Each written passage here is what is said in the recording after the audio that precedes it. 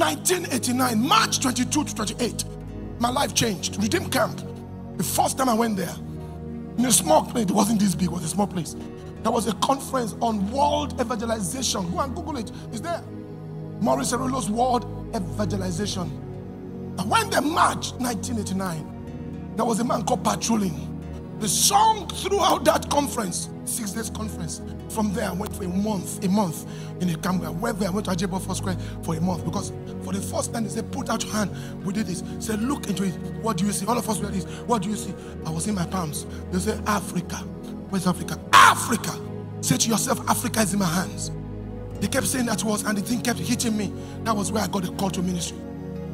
One of those nights, I heard God's voice saying, rise and serve me. 1989, I got my call. That was a conference I got my call to ministry. I left the place and rushed to a campground for 30 days.